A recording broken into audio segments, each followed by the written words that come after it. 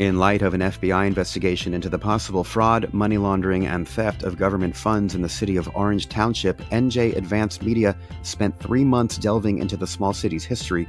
It revealed a convoluted backstory of financial blunders and questionable political motivations. Auditors in Orange have warned of financial issues for at least 5 years, noting sloppy bookkeeping and a lack of spending oversight in nearly every city department.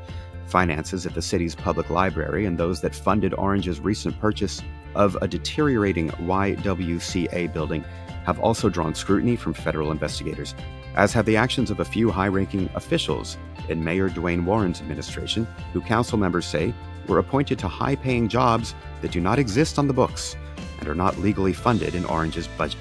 After 2 raids by federal officers, one of the library in July of 2016 and one at City Hall in January 2017, no federal charges have yet been filed. But experts say the investigation seems relatively mature and that charges are likely in the case.